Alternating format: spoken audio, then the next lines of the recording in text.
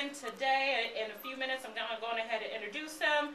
But like I said before, I hope that you guys had a wonderful, wonderful, wonderful Valentine's Day. You know, I don't have a boyfriend, so I actually treated myself out yesterday and went to Olive Garden.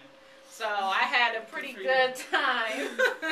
Ended up doing that, and I had my bestie. All girls have their bestie, the friend zone one, and you know, we went out and had a good time, and I'm pretty blunt with him, and he's pretty blunt with me. So, but on that note, let me get to my guest. Can you introduce yourself for me, please? My name is Lil Rheuk, a singer, songwriter, and I want to change the world. Oh, look at you! I always say that. It's a good thing that you want to end up changing the world. What if you could change something about it? What would you change? I mean, I would dismantle bigotry, discrimination, hatred, and sexism, and I would dismantle all that.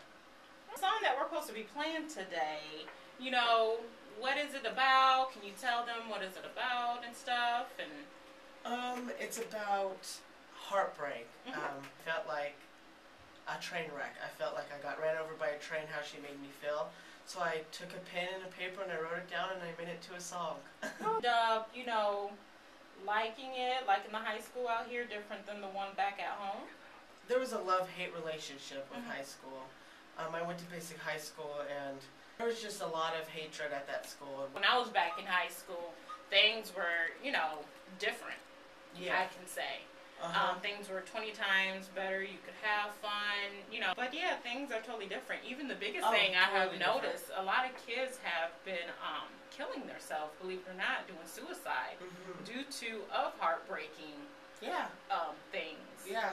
And I was pretty shocked about that in general.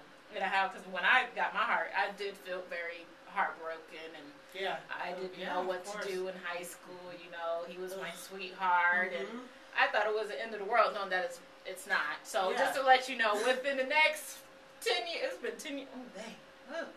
The next 10 years, end up finding her back on Facebook or Instagram. Trust me, she will change. Because I see mine now, and oh my God, they have changed completely. I'm like, oh, I used to like him. Exactly.